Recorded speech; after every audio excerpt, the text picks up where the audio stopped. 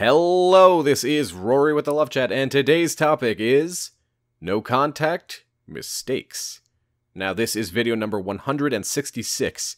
If you have a question you'd like for me to consider featuring on the Love Chat, please write it in a comment below. And if you enjoy these videos, please subscribe and hit like, as it really does help my channel out. Also, if you'd like to do a Skype or email coaching, just visit my website, thelovechat.net/coaching. Now then. Going into no contact comes with a lot of questions that people have, and really everybody just wants to know that they're doing things right, they're getting the right source of information, they're doing it the right way, because the reason that people go into no contact in the first place is to win an ex back. Now, because that is our mindset, we have a very negative mentality right now. We are afraid that we're going to lose them forever, so we're turning to the only things that we think will work. So in this video, I've outlined a couple of pitfalls and things to avoid when you're in no contact. So if you or somebody that you know is in no contact, please share this video with them.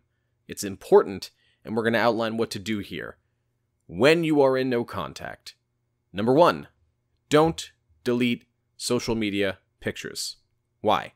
Because when you delete social media pictures during a period of no contact, the other person gets a bad taste left in their mouth. They think that you are bitter and you are doing something out of anger or out of hurt, which only spreads more negativity during a time where we don't want your ex to think of you in a negative light. You guys just went through something negative, and your ex probably doesn't want to be with you right now. So take it gracefully. Even if they're deleting social media pictures of you two together, that is no reason for you to act in turn. You're the bigger one here, and you're the one that's not going to give into emotions that are temporary. Number 2 is, don't talk shit about your ex to mutual friends. It will get back to them. Don't talk shit about them to anybody who is connected to them, because people love to gossip, and no matter how much they tell you that they won't, chances are they will. I've seen this one thing completely destroy so many situations where reconciliation was previously possible.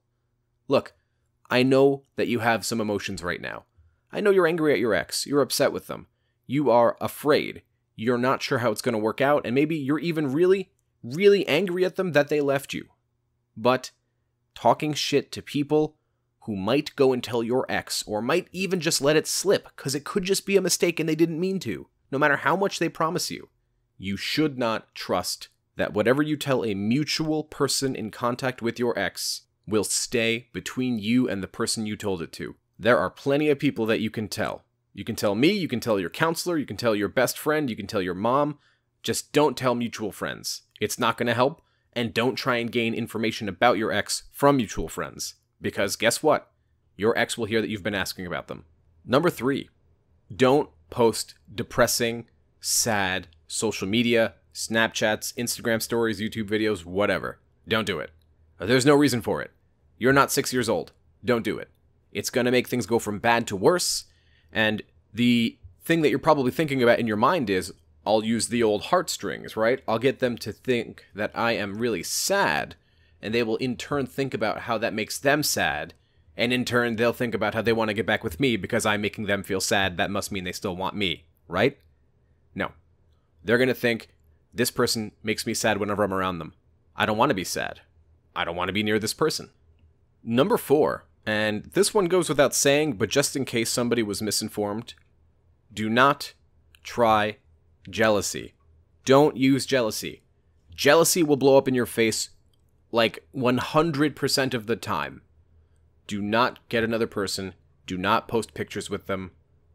I'm not talking about going out with friends and hanging out and having a good time. I'm talking about intentionally posting a member of the opposite sex, or if it's the case, a member of the same sex, and try and make your ex jealous. I've coached thousands of people, and I've heard at least a handful of cases where people try jealousy, and it does not work. It's manipulative. It's not why we're here. We are not here to manipulate our ex. We are here to become better versions of ourselves. Okay. Number 5.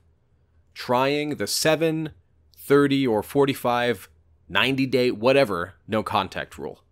No contact is, for the majority of you, not every situation, but the majority, indefinite. No contact forever. Why? Because your ex walked out of your life. It's going to take them to walk back into your life. Why? Why can't I reach out? What's the big deal, right? I want them back. How are they going to want me back if I'm never there talking to them?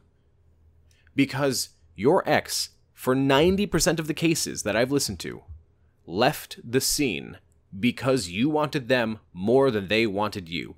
It was their idea to walk away, and you're trying to force your idea onto them to get back together. They don't want the situation that you want right now.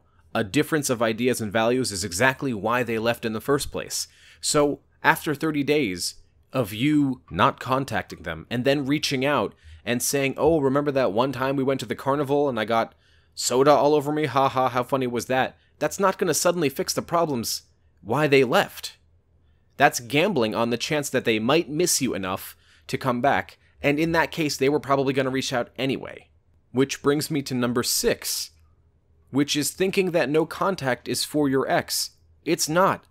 No contact is not a weapon to win your ex back. Repeat it with me.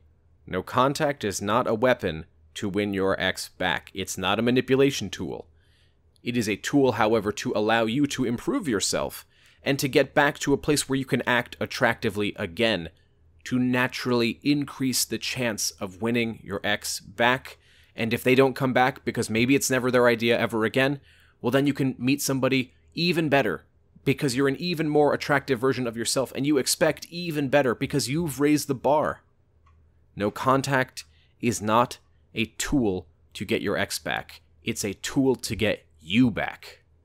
It's have a healthy relationship with yourself to have a healthy relationship with others, not the other way around. And the last one for this video is going to be number 7, cyber stalking your ex. People, I'm begging you, get the hell off of Instagram for a little while, because you guys are using social media to drive you crazy. It's not helping. It's inciting all of your worst fears. You're taking all of these pictures and making them mean something, likes on Instagram or Snapchat or whatever it might be, and you're making it mean something that it does not mean. Get off social media for a little while. Take a break. Your ex isn't going anywhere. Facebook's not going anywhere. I implore you, do things that are healthy for your mental health. Being a secret agent and cyberstalking your ex is not good for your mental health, and it's not good for your chances of getting them back. So, ask yourself what you really want. Do you want to know what your ex is up to? Or do you want to have the best possible chance of winning them and yourself back? That's all I have for today. If you found my video helpful, I'd be very grateful if you'd subscribe and hit like. I'm very excited to announce that my book will be coming out at the end of this month, July 31st. And so if you're interested in that, I'll keep you guys posted on my videos. And additionally, if you'd like extra videos every week and private live streams with me, just visit my Patreon. Patreon.com/thelovechat. The latest episode over there was something a little different. We talked about what to do if you're dreaming about your ex, and that's kind of screwing up your day while you're awake. So, hope everybody has a good day. I'll catch you tomorrow. Until next time.